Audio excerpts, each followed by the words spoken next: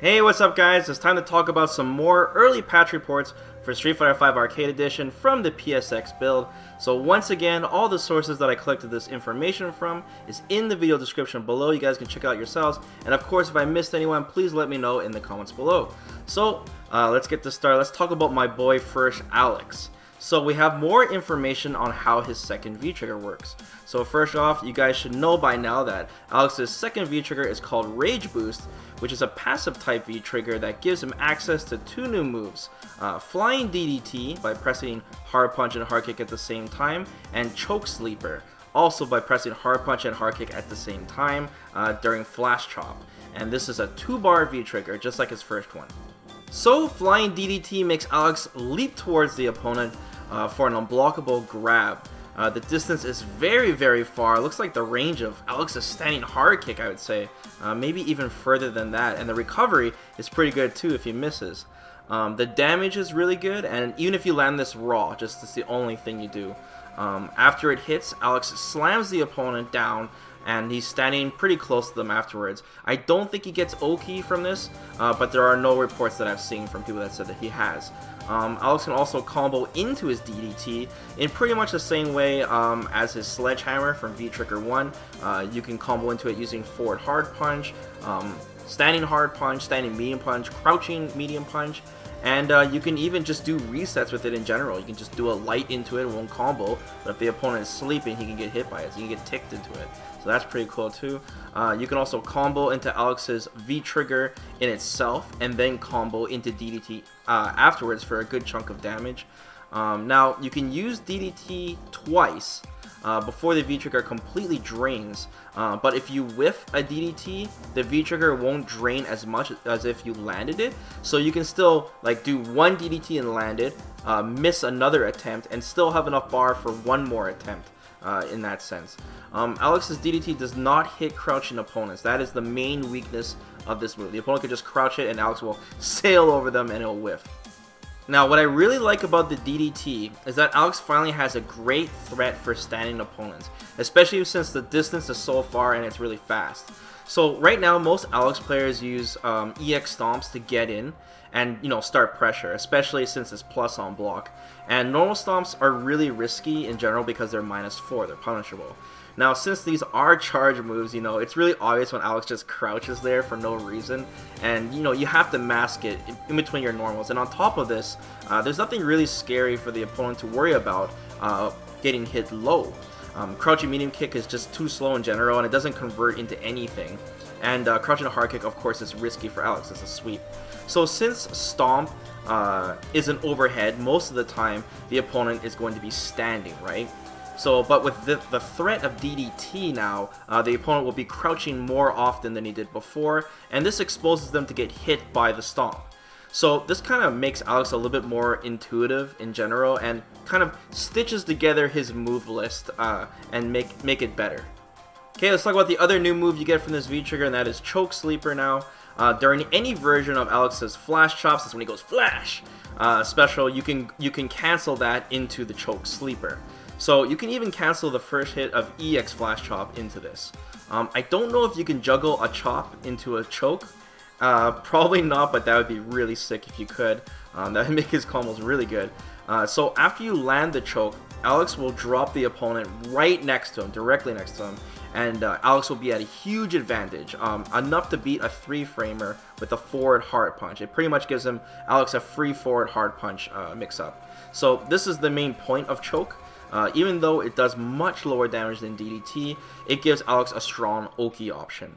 So choke seems to drain the V gauge the exact same amount as DDT, so 2 uses total with this V-Trigger.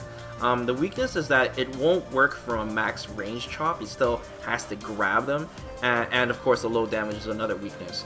So now Alex can convert his common strings into good Oki mix-ups that will give him more momentum rather than, you know, relying on risky power bombs where he has to like dash in and go for it. And then when you do land that power bomb, it resets it back to neutral anyways. So something like crouching light kick, crouching light punch, flash chop is actually really dangerous now, because now it gives Alex a setup afterwards.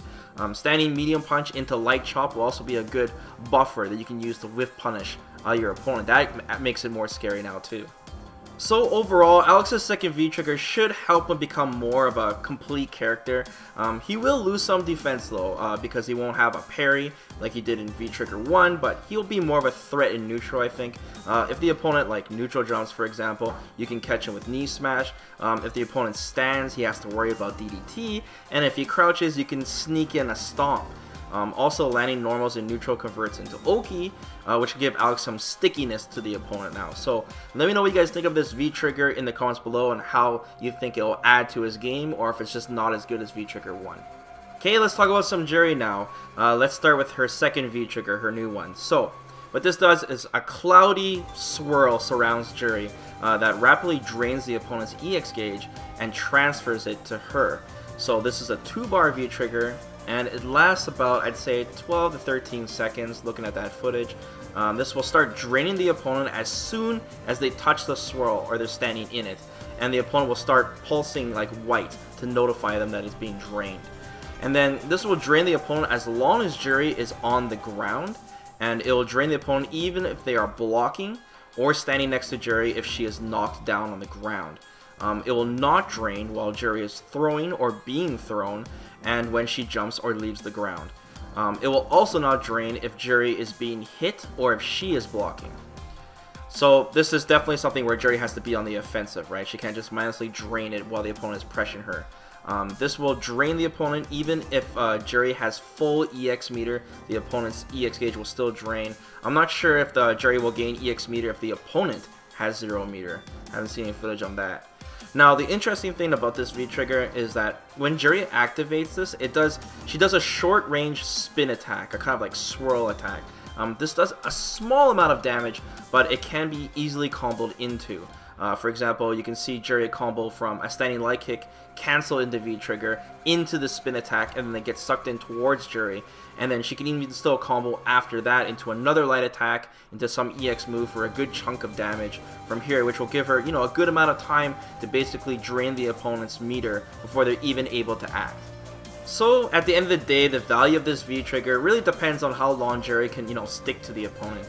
If the opponent backs up and runs away though, then it does give Juri some breathing room to, you know, start gaining some stocks for his specials. I don't think Juri, you know, has any super strong EX moves to bully with in general, to abuse us with, but there are opponents that would not like to have their EX gauge drained, such as Balrog or M. Bison.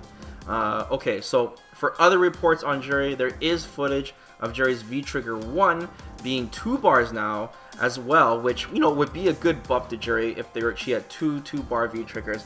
But with that being said, we know that the PSX build is not the final build of Street Fighter V, and if you check the updated AE move list on the CFN website, it says that Juri's V-Trigger 1 is still 3 bars.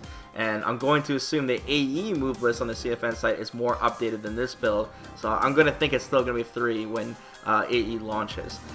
Finally, there has been reports that Juri's target combo now hits crouching opponents.